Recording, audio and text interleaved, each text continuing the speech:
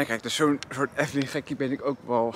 Maar er zijn vast wel meerdere efteling gekkies die hier ook allemaal foto's en shizzles gaan maken.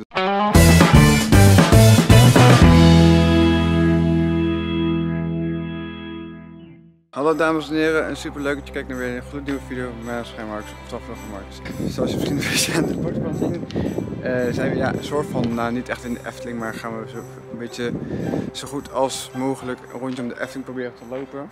Als een soort alternatief voor als Efteling vlog, zeg maar. Ja, hier zijn ze waarschijnlijk bezig met de weg, I don't know, sowieso hier.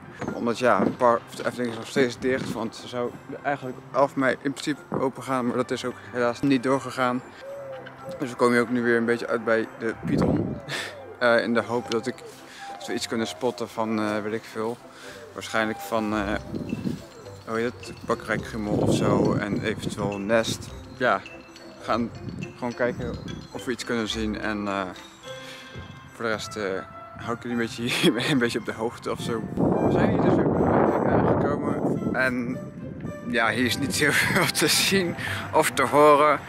Want ja, ik weet niet, ik denk niet dat ze nog testritjes gaan maken. Tenminste, er hangt wel een soort cel over de, ja, ik weet niet of naast, ik zie het niet pas, naast de remmen van de Joris en de Draak. Een beetje op een cel. Maar voor de rest, ja, is er niet echt veel te horen of zo. Het zou wel gaaf zijn als er een testrit überhaupt zou zijn, maar dat denk ik niet. En ondertussen lopen we ook in de buurt van het Efteling langs het land. We staan er nu bij Fata Morgana achter, zeg maar. Oh, echo! Echo! Ja, het echoot hier nog wel een beetje. Maar ja, hier is niet heel veel bijzonders te zien eigenlijk. Behalve ook Aquanura een beetje tussen de dingen door. En natuurlijk weer Fata Morgana. Helemaal mooi. Oh, en ik zie Max en Moritz. Ik zie Max en Moritz. Ik kan niet zo heel goed inzoomen met deze camera, maar even kijken of we iets van Bakkerij Krummel kunnen zien. Of zo Krummel. Maar ik zie het nog niet helemaal. Wacht. Nou ja, dit is een beetje het verste wat ik kan laten zien. Ik ga eens kijken of ik dit gewoon even iets kan fixen. Nou, in ieder geval, je kan het niet heel goed zien, denk ik, maar daar of zo zie je het geraamte van Bakkerij Krummel. Holy shit. Anders zie je nu even wat foto's en beeld van die ik met mijn telefoon heb gemaakt. Die is ook een beetje al te best, omdat ja, inzoomen en mijn telefoon is nooit zo heel erg goed. Maar het ziet er heel vet uit, ook al is het dan van een hele erge afstand. Ziet het er best wel ja, cool uit, vooral het hout of zo ziet er heel mooi uit. En volgens mij was het ook best wel een soort duurzaam of zo, ik weet even niet meer precies, maar zoiets. En de Efteling heeft ook heel leuk nieuws naar buiten gebracht. Dat je een eigen pin kan ontwerpen en die wordt dus helemaal beoordeeld door een jury, etcetera, etcetera. En als die pin dan wordt gekozen, dan wordt hij daadwerkelijk ook ontworpen. En ja, dan zou het vast wel je eigen pin of zo kunnen zijn. Ik heb hem ook ervoor ingeschreven, zeg maar. Dus fingers crossed, maar voor degenen die nog meer mee doen, hartstikke veel succes. Maar je ziet daar een reservekinker van Aquanura. Heel grappig. Oké, nou, als het goed is, kunnen we hier ook even spieken, want hier staan de Fata Morgana bordjes. Kan je waarschijnlijk een beetje zien aan het zeil. Echt super grappig. Zijn hier gewoon de bootjes van Fata Morgana. En het mooie podiumpje van Yoku en Jet staat er ook naast een ander Fata Morgana bootje. Super grappig. En kijk, dus zo'n soort Efteling gekkie ben ik ook wel. Maar er zijn vast wel meerdere Efteling gekkies die hier ook allemaal foto's en shizzles gaan maken. Dus ik ben ook niet de enige. Maar wel grappig om te zien hoe die Fata Morgana bootjes erbij liggen en de rest of zo, I don't know.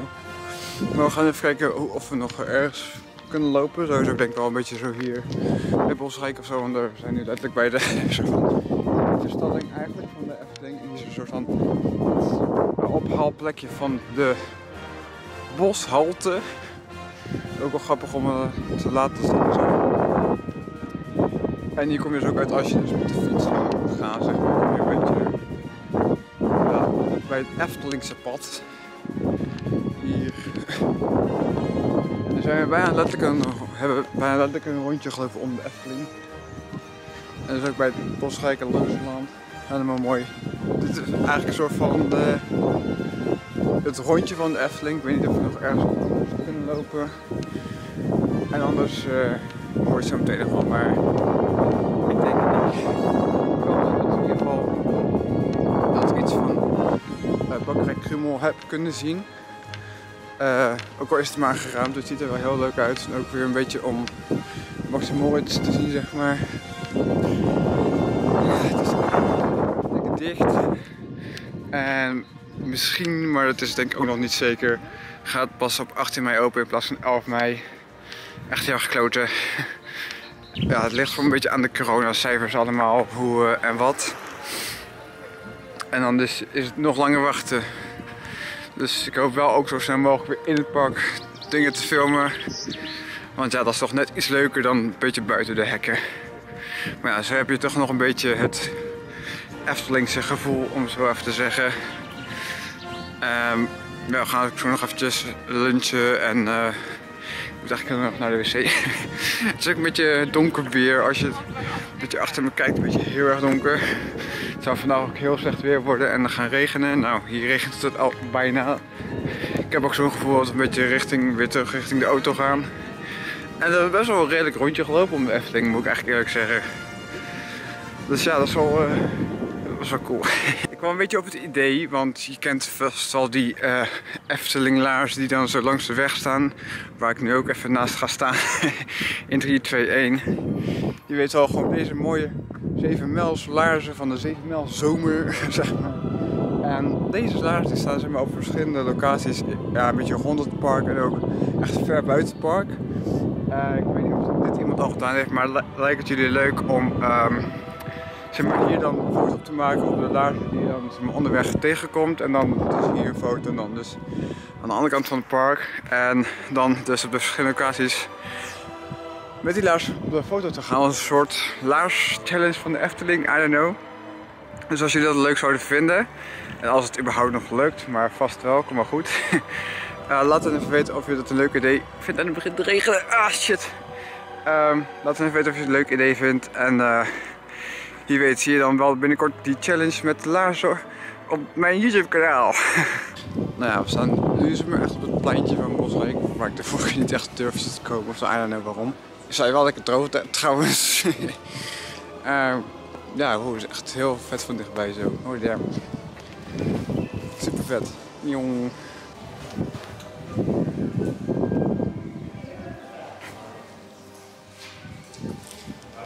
Nou, in ieder geval, dus mogen we hier dus niet verder. Ja, omdat er geen gasten zijn natuurlijk. Maar ja, het is wel even mooi om dat te zien zo met al die huisjes. Dus ja, best wel vet om het zo even kort te zien. Om hier dus een die mooie soort van poortachtig te staan. Het regent nog steeds een klein beetje, maar ja, wel vet om even onder die soort ja, wel vet om onder die soort van koepel te hebben gestaan. In ieder geval, ja, super vet. Nou, voor als je nog benieuwd naar bent, hier is dus Efteling Golfpark en toevallig zijn daar. Dat kan je vast niet zien, maar daar zijn mensen dus aan het golven. Voor mij was het officieel niet meer van Efteling, dacht ik. Correct me if I'm wrong, maar volgens mij was het niet meer van de Efteling zelf, dacht ik. In ieder geval zijn we weer terug bij de Fata Morgana. Gaan we ook weer terug naar de auto. We hebben toch nog wel alsof er iets meer als een soort ronde om de Efteling gelopen, want hier zijn we dus al gelopen bij de Fata Morgana. En als we bij de Fata Morgana zijn, zijn we een beetje richting weer bij de Python en dan weer bij deze laars, dus weer dus die andere laars. En ja, voor de rest, ja, was het een beetje dit, dus van update of zo, I don't know hoe je dit moet zien. Nou mensen, zoals je ziet zitten we weer voor het eerst op het terras, holy shit. Sinds de versoepelingen van het coronavirus zitten we op het terras. Het is hier aardig vol op zich. Dus ja, super veel zin in. Het is een beetje mooi weer geworden. Ja, dus heel erg, nou, je ziet me niet heel goed, sorry. We gaan zo even lekker lunchen en ja, heel erg fijn. En ook een beetje de sfeer om zo te zien dat alles weer een beetje van kan en mag. Nou, dames en heren, we zitten dus op het terras en ik heb hem toch wel iets lekkers besteld. Kom hier! Maar echt, hè? Het ziet er echt heel lekker uit met walnootjes, gedroogde tomaatjes, dus kip en dan sla en ja, nog een glaasje cola.